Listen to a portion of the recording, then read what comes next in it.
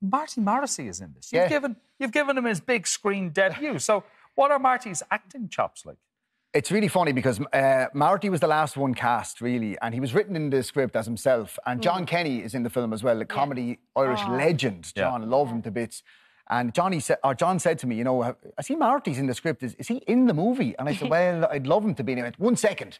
And he picked up his phone. And I could hear him outside going, Marty, I'm doing this film in Waterford with this young fella. You have to do it. You just have to do it. And I was like, oh, great. So next minute, Marty rang me. And he said, you know, I hear you want me to be in your film. And I said, yeah, I'd love you to be in the film. And he said, well, look, send me the script. So we got him anyway. And he turned up on the day 3 hours late.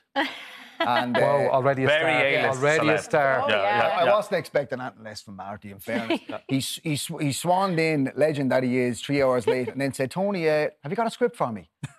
And I said, would that be the script I sent you a month ago, Marty? Oh, yeah, I didn't get a chance to learn it. So we were obviously all panicking because it was the last shot of the day, and we had a very tight 3-week schedule that we needed to get everything done in. And then I just handed him the script because I was the director as well.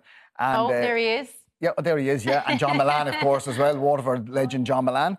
And, so Marty basically said, am I holding this clipboard in the scene? And I said, yeah, Marty. And he said, right, 1 second. He starts writing his lines down, and I just went, clever. Oh, Jesus. I looked at the AD, and he just did this. I looked at the sound man, and he just did this. I said, no, look, let's go for one anyway. And I'm not joking with you, Marty got it 1 take. Wow. 1 take. Not only the Marlon Brando of Irish cinema, Marty Morrissey. Now, let's get back to this bang to the head, Tony. Oh, God. What happened? Well, I like to say that only I could make a film about hurling and be in a hurling club and get concussed by a window.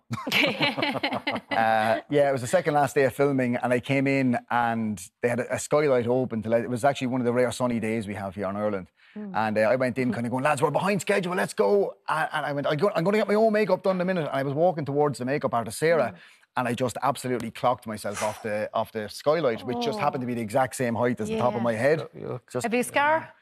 I don't know. Oh. I don't know. They're all inside. No, they're all inside. Yeah, they're all in here at my heart. It was just mad. And I'll be honest with you, like if I saw someone banging into a window, I'd laugh because that's. Yeah, I know. It's terrible we do that, isn't it? Yeah, but like no one even laughed. It was just it was a. I actually hurt my side. No, and being honest with you, like you just hit your head and you're going to go, look, that it was kind of sore. It's grand. Let's get on with it.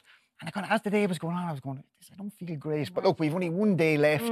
And then the next day was your last day as well. It was all of our last days. And I was talking to Carl and Elva Trill, who's the lead actress in the movie, and some of the lads from Dice Men Productions, who were the production company we made it with. And they're like, are you okay? And I was like, where's Carl? And I was just a bit all over the place. Yeah. Like, we did that scene. And then Carol kind of said, I know we're going for a few drinks afterwards, Tony, but would you maybe go to the hospital and get yourself checked first? And I did, and it just turned out that I was concussed. Yeah, well, it must have been a very strange experience because you don't really know what's going on and you wouldn't probably expect it. Yeah. So he's dying to see the film. I can't wait. And funny enough, it was the day with Marty. It was the day with Marty. So I was kind of glad he was 3 hours late because I could gather myself. Yeah. And then the next day, it was kind of like I went to sleep right after we did the thing with Marty, and I woke up in the middle of the next day, genuinely. I don't remember the first half of the next day at all.